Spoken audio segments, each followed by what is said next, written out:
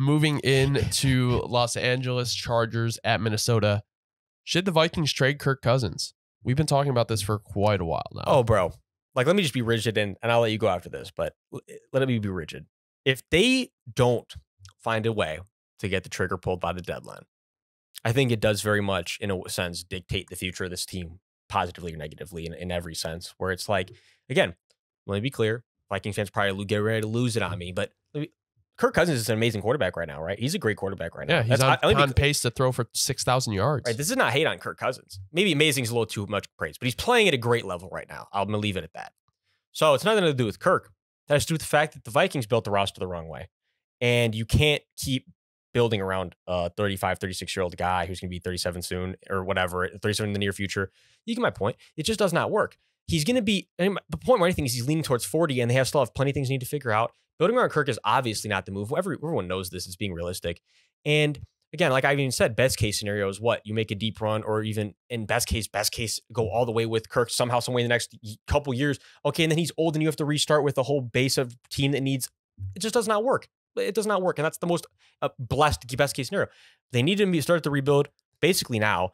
And the best year to do it is now. Yeah. It's like, get it out the way. Stop hesitating. You were 0-3 when your offense is playing at its best level. It's a sign. You talk about a sign from the universe. Like, this is that sign to the whole Vikings organization. And that's the thing is, like, they've been like going back and forth with this, like, oh, should we rebuild? Like, they're in a competitive rebuild.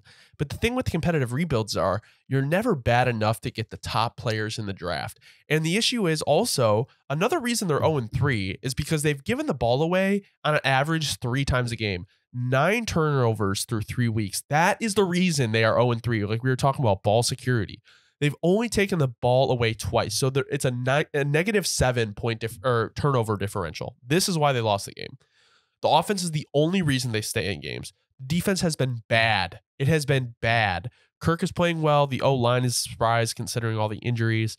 But the Vikings, at the end of the day, are by far the best of the 0-3 teams. And you should see the record correct itself some point in the season, but they're going to be consistently in shootouts because they can't create turnovers and they're giving it over and they're allowing 40% conversions on third down. Like 40% of the time the other team's converting. So I don't know. Like, I honestly think like the Chargers got saved this game. Like, it wasn't like a good win for either team. That's the thing is, like, even though the Chargers got the win, it was not like a great win.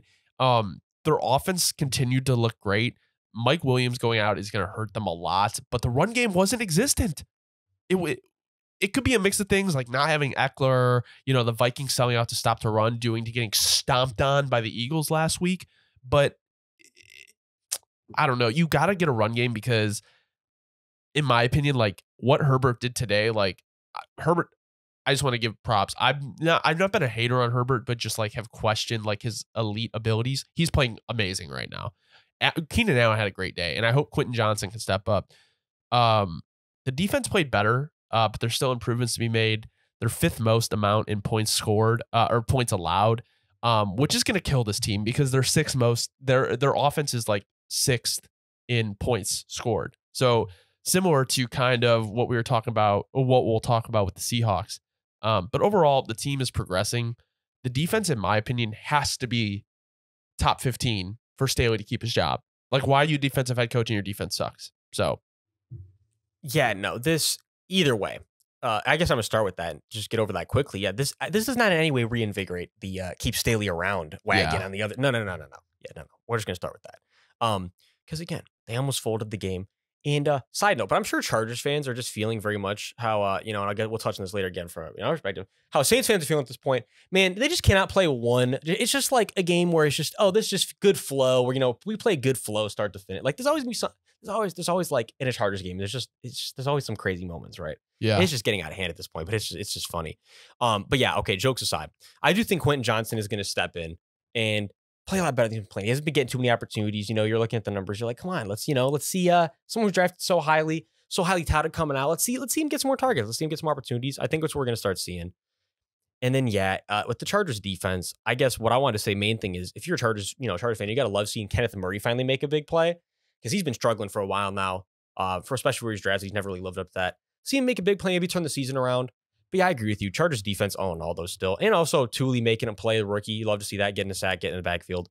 It's just, but all in all, this defense, they had a good day getting to the quarterback. But again, still all in all, underwhelming unit. You want to see them start really, really playing with an identity, and they still haven't really started doing that yet. Team's still struggling.